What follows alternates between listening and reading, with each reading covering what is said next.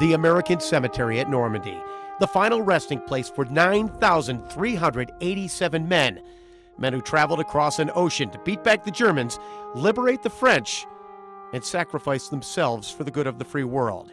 It's one of the most moving places in the world and one of the most visited spots in Normandy. So he went back to America from his rest and recuperation. Right. On this day, several tour guides compared notes on one of the most visited grave sites, that of Robert and Preston Nyland of Tonawanda.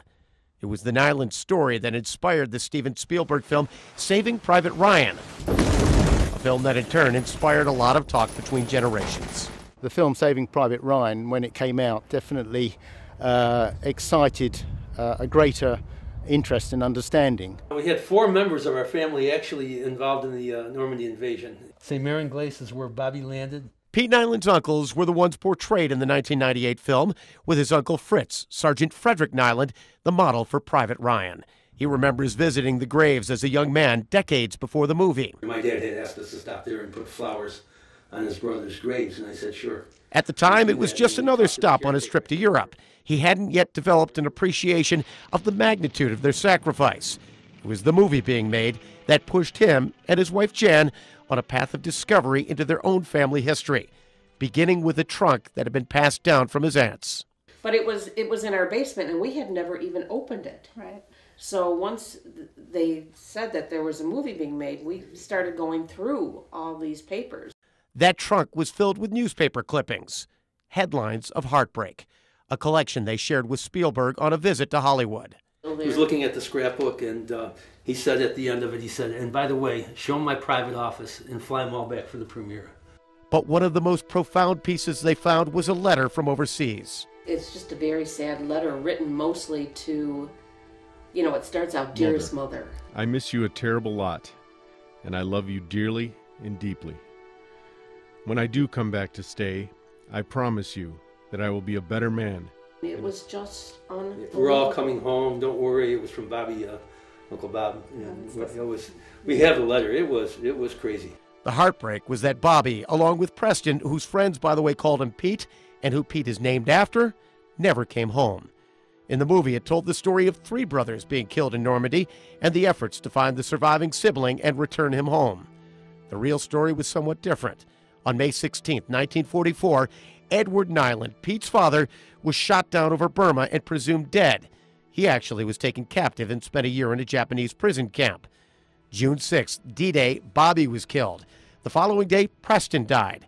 And back home in Tonawanda, the news did not come all at once. It came in the form of Western Union telegrams. They used to deliver them by bicycle. And they didn't, like in the movie Private Ryan, they sent an attaché up. And they didn't have time to do that. There was too many people. A heart-wrenching series of telegrams. No one wanted to go over to the house to break the news. How do you do that? Sent over the course of several days and carried by a delivery boy who pleaded with his boss not to send him again. It was, it's Tonawanda, it's small. He's like, I can't go back to that house. Just one bit of the story that they came to know in the wake of the film. What that movie meant to us, I think, and to a lot of people of the generation after the Greatest Generation, is it started a conversation. Bridget Nyland's father, Joe, was Robert and Preston's cousin. When my father started talking about his war experiences and what a lot of us kind of describe as a little bit of survivor's guilt, he lost 2 cousins that were his childhood friends. But Pete went looking for the details of what actually happened amid the chaos of D-Day, how his uncles died heroically. Bobby's unit received orders to pull back from this spot at Nouvelle-aux-Plaines. But when the medic refused to leave so he could attend to and hide wounded soldiers, Bobby looked at him and told him, if you're staying, I'm staying. Bobby sacrificed himself to save others. Preston was killed by a sniper near the Crisbeck Battery, which is close to Utah Beach. As the family story goes, he was shot going after a wounded soldier. One particularly emotional detail Pete learned was how his Uncle Fritz actually found out his brothers died, with the help of his company's chaplain, Father Francis Sampson, who took him to a temporary cemetery in this field in Blossville. He asked Father Sampson, I heard my brother Robert was killed in action. Robert was with the 82nd Airborne. And Father Sampson was looking through the, through the ledgers and stuff, and he said, Oh, good. We don't have any Robert here. We only have a Preston. He said, well, that's my brother, too. Robert was actually buried in another temporary cemetery in nearby Saint-Mère-Église. All sites that Pete and Jan had to see for themselves, along with their permanent resting spot. We were on Omaha Beach, we were on Utah Beach, we were actually crawling in bunkers. We had an agenda when we went to Normandy this time. Yeah. I mean, we wanted to actually stand on the spots where they were killed. We wanted to feel their presence in the countryside where they were. We did all of that, and then when we finished the trip at the cemetery, and that, I think, was the part that I was dreading the most, is going to the cemetery because it was so emotional. Emotional, not only because of the Nylans buried here, but because of the thousands of other soldiers just like them. And it was quiet, it was serene, it was eerie, because you felt the presence of all those boys there. When you see a guy like Pete Nyland come through, and he's just in the last 10 years learned about everything in his family, what impact does that have on you personally? That's profound, in fact. Every time that you deal with someone out here that can recall memories of their families and everything else, that bonding that they come back here to, it's absolutely, you can't be human and not realize what happened here. These people gave up everything. They gave up their families, everything. A grand gesture that 70 years later still evokes gratitude, pride, and tears.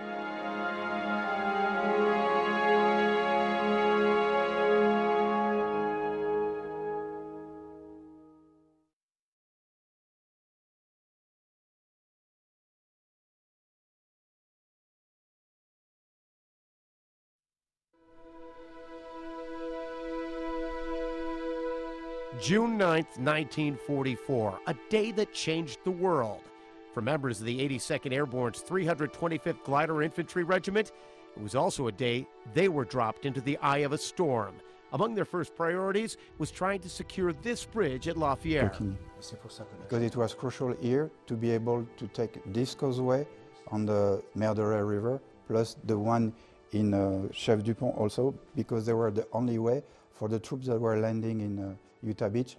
I was pinned down on a wheat field, and I kept crawling. I crawled out of the wheat field, but my pack was full of holes where they fired up. One of those men was Clinton Riddle, who made his first trip back to Normandy last year to the spot where he and his unit were caught in an ambush and would have been sitting ducks had it not been for the sacrifice of a Western New Yorker named Charles DeGlopper. Frankly, I think it's a miracle.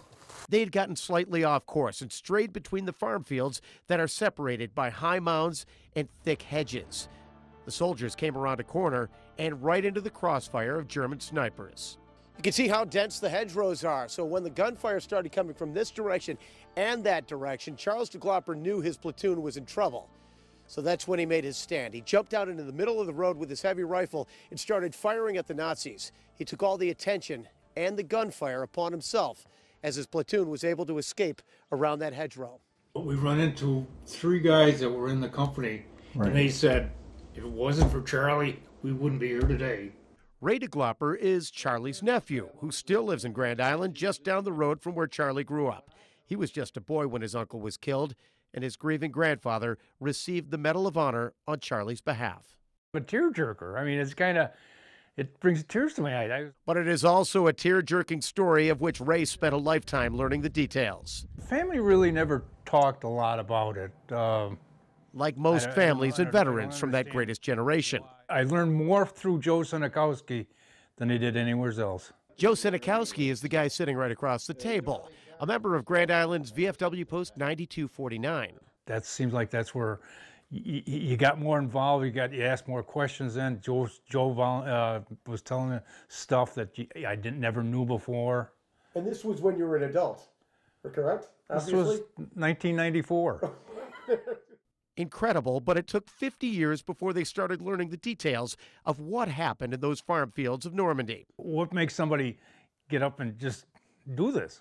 I mean, the adrenaline's got to be really flowing. Charlie's a hero to the 82nd. And that's why Joe Senikowski wanted to make sure his heroics were known at home as well. I said, geez, this guy is almost forgotten. Even though a street at Fort Bragg was named after him, his portrait hangs in the Hall of Heroes on base, and a U.S. Army transport ship was renamed the Private Charles de Glopper. The story of his sacrifice is not very well known here in Western New York. So Sinikowski has done what he can to help people remember, including organizing the rededication of the Memorial Park on Grand Island in Charlie's honor. It was a good thing to expose the history of somebody did something from Grand Island. Yeah. Most of the people didn't know anything about it. That understanding and appreciation rose to an entirely new level about 5 years ago. When the de Gloppers first went over in 2010, my French friends, especially the ones in the association, they literally wanted to shake their hands and touch them and say thank you. They got a chance to see how much Uncle Charlie's sacrifice still means to the people of Normandy. People who put up this monument not far from where Charlie fell, and this plaque at the chapel at Coquigny, a chapel that was nearly destroyed during the battle. It's been rebuilt with a stained glass window honoring those airborne liberators, overlooking the churchyard that is still scarred from war, chipped tombstones and bullets still embedded in the wrought iron. But Charles de Glopper even has his own exhibit in the Airborne Museum at St. Mary-Glisse. This United States Army scrapbook was presented to us by the de Glopper family when they came to visit for the very first time in Normandy. Viv Roger is an American expatriate who now lives in Lafayette, France, and is part of the U.S. Association Normandy, a group dedicated to honoring the service and sacrifice of the American soldiers. It is a recognition of what we're trying to do to keep the memory alive. And Viv's first project with the group was the Charles de Glopper Memorial. They're not the only ones, though, making sure those heroes are remembered. In February, Fort Bragg bestowed another honor on Charles de Glopper, renaming their air assault school after him. We need to be thankful. We need to pass it on to other generations. It needs to live on even past our years.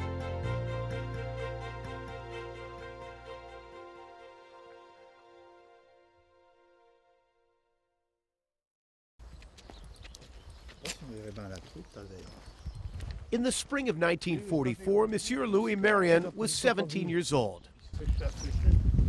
And he still remembers playing practical jokes on the Germans who had occupied his small hamlet of Gatteville for the better part of his youth. Since this guy, he was putting lines where he could dry his socks, so he stole the socks and he stored them in these big nettle patches, so the guy, he would have to get very itchy to pick it back. It's like poison ivy a little bit. But he also remembers vividly the early morning hours of June 6th. There were waves of C-47 that were passing on. He was lying in his bed in this farmhouse and heard something hit the roof. He touched the roof and then he landed in the garden on the side. At daybreak, he realized it was U.S. paratroopers, the first indication to him and others in this rural region of Normandy that the Americans were part of the invasion force. They were kind of afraid of it because they knew that now they have these Germans in the back, in the lower part of the hamlet, and them at the higher part, they would be having the American that would be at the junction. And one of those paratroopers was a man of God, Captain and Father Ignatius Maternowski. He was probably the only chaplain at that time who was a paratrooper because he wanted to be with his men. Father Maternowski was a member of the first graduating class here at St. Francis High School in Hamburg. So from the moment he touched soil in Normandy, his Franciscan theology kicked in, concentrating on helping people more than fighting people. It became clear what he had to do when a glider full of U.S. soldiers crash-landed in this field, leaving most of them injured. The medics, they all take them and they put them as refugees in the little country shop that was at this place in the Gutteville hamlet. A country shop about the size of the house that stands there today. A shop that was being used as a hospital for not only soldiers, but also villagers caught in the crossfire. And knowing the space was not adequate, Father Maternowski took it upon himself to try and do something about it. Father Maternowski went up and used the path all the way up to meet with the German at the very upper part of the village. He crossed enemy lines to discuss using a house at the end of the village to take care of wounded soldiers on both sides of the lines. Father Matronowski walked up the road to this building, which was being used as an infirmary and a headquarters at the time for the Germans. I'm told he knocked on that door to speak to the officer in charge. So the German doctor came back with him, using the way back, to check the information that he gave him, that yes, there were some wounded. The German doctor also noticed that there were military supplies from the glider and ammunition. And Father Ignatius walked the Nazi back through the hamlet to assure his safe return. The well-intentioned priest got about 100 yards in returning to the country store. And that was at this moment as Father Matronowski got shot in the back. When the bullet from a German sniper dropped him in his tracks. It was the first dead people that he ever saw from his life. 70 years later, that image is still etched in Monsieur Marion's memory. As he took us to the very spot where Father Matronowski fell and laid lifeless for several days until it was safe enough for American troops to come and recover the body. He said he was laying here stretched out, and his head was into the ditch. And from someone he had talked to, they had seen the Germans kick the body, so they kind of rolled into the ditch. Some believe that Matronowski's execution was ordered after the German doctors saw what was inside the store, and the events that followed certainly support that theory. That's when, in the afternoon, they give the order to the tanks to go down, and they will be shelling the country shop where all the wounded that were in there and all the occupants that were there. They blew up the shop, killing everyone inside. And all these years later, Father Matronowski's sacrifice is not forgotten, neither here in Gatville nor in his alma mater, where the award for the school's top athlete bears his name. Using Father Ignatius' story has been a great help because the present students now have a sense of history, they have a sense of heroic action, and they know why this particular man did what he did. Now, thanks in part to his St. Francis teacher, a movement is underway to have his heroics honored to an even greater extent. Father Matronowski I didn't know about until I signed up to work here as a French teacher at St. Francis High School. Kelly Carrick is a retired lieutenant colonel with the 82nd Airborne. Her final tour of duty had her in Paris, serving as a liaison and the commander of the VFW there. During that time, she interacted with countless veterans groups, but it wasn't until she came home to Western New York that she heard anything about Father Matronowski. I literally signed my contract in June of 2010, and I was taking veterans over to Normandy for commemorations for D-Day a week later, and I saw the plaque to Father Matronowski, and within minutes I was calling my friends in Normandy and said, "You're not going to believe this. There's another connection from Buffalo back to Normandy." Carrick is now working with Father James McCurry, who heads up the Franciscans' Our Lady of Angels province, which covers a large area stretching from England and Ireland all the way to the U.S. and south to Brazil. And they hope to convince leaders in Washington that Father Matronowski's actions and sacrifice are worthy of the Medal of Honor. So once we got the testimony from Normandy and the survivors in recent years that the date was actually D-Day, June 6th, that he died, the only U.S. military chaplain killed on D-Day itself. Father McCurry says that stories like that of Monsieur Marion help in their efforts to piece the story together and to bring it to life. That gives him a singularity that other casualties on that day, D-Day, don't have, and it's on the basis of that unique status as the only chaplain and on the basis of the testimonies from the surviving villagers that we would petition the military to consider giving him a higher honor. It's so overdue, and his story is about peace. You know, a chaplain doesn't carry a weapon. He was trying to take care of wounded soldiers, not just Americans, but Germans. How do you put that into words? Whether or not a Medal of Honor is in store, this is a story of faith above all, as Father Ignatius Matronowski was able to keep his sights set on his ministry of service to others, even while being dropped into the hell of war.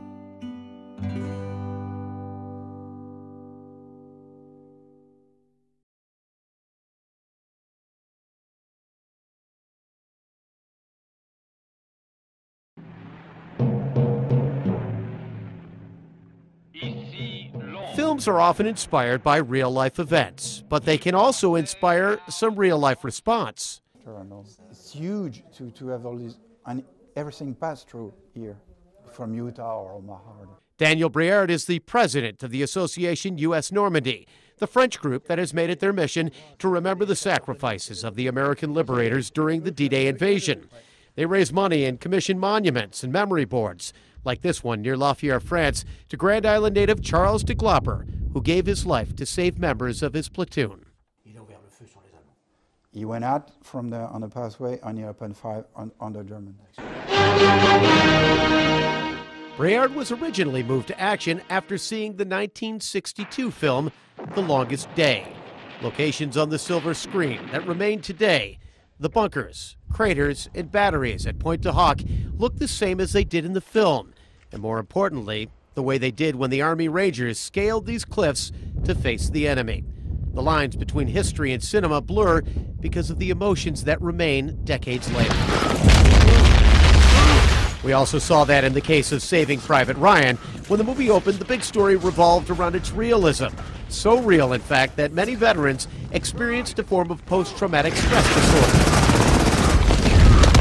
But the overriding response has been much more positive. We often talk here in Normandy about the Spielberg effect, because the film Saving Private Ryan, when it came out, definitely excited a greater interest and understanding about what these men achieved and the sacrifice that they made. The film got veterans to open up about their experiences in World War II. Veterans like Bridget Nyland's father, Joe. You know, so much that they had to endure during what we now kind of seem as our rite of passage years of 18 to 25. Those young men and women didn't get those years. And yet they came back to really be the building block. And I think that's what the movie totally uncorked for me. It also uncorked an entire chapter of her family's history. The film was based on Joe's cousins, Robert, Preston, and Frederick, or Fritz Nyland of Tonawanda. It made the Nyland family want to know more about what their uncles went through. It also drove many from all over to visit the U.S. Cemetery at Normandy, and in particular, the graves of Robert and Preston Nyland. This site is the second most visited in the entire cemetery, behind only that of the Roosevelt brothers. For many, the film served as inspiration and an introduction to history. It still is a place that moves me.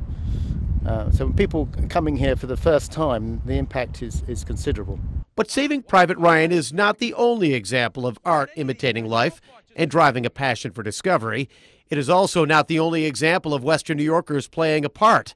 The book, an HBO series, Band of Brothers, tells the story of Easy Company, the 506th Regiment of the 101st Airborne, a unit that played a big role in the invasion of Normandy. One of the main characters is Skip Muck. Muck grew up in Tonawanda and was actually a friend of the Nyland brothers. The series tracks them from D-Day, and while this may be a product of Hollywood, the locations and events are real. Locations like Brecourt Manor in Sainte-Marie-du-Mont. A plaque stands today commemorating the actual battle here. And like Saving Private Ryan, Band of Brothers has driven many people to visit these locations, like Scott Kennedy of Toronto, who I ran across at the nearby monument to Easy Company Commander Richard Winters. I'm a big fan of the series Band of Brothers and Major Winners, so I thought I would come and see this as part of my tour. We were at Juno Beach earlier, paying tribute to the Canadians. While Hollywood may move these people to remember the past, the sights and spirit of Normandy moves people in an entirely different way. It was emotionally, it's been very overwhelming. Yeah, it definitely choked me up and brought a few tears to my eyes standing on Juno Beach. Tears are still shed today over the blood that was shed to free these lands, liberate these people, and pave the way for victory in Europe 70 years ago.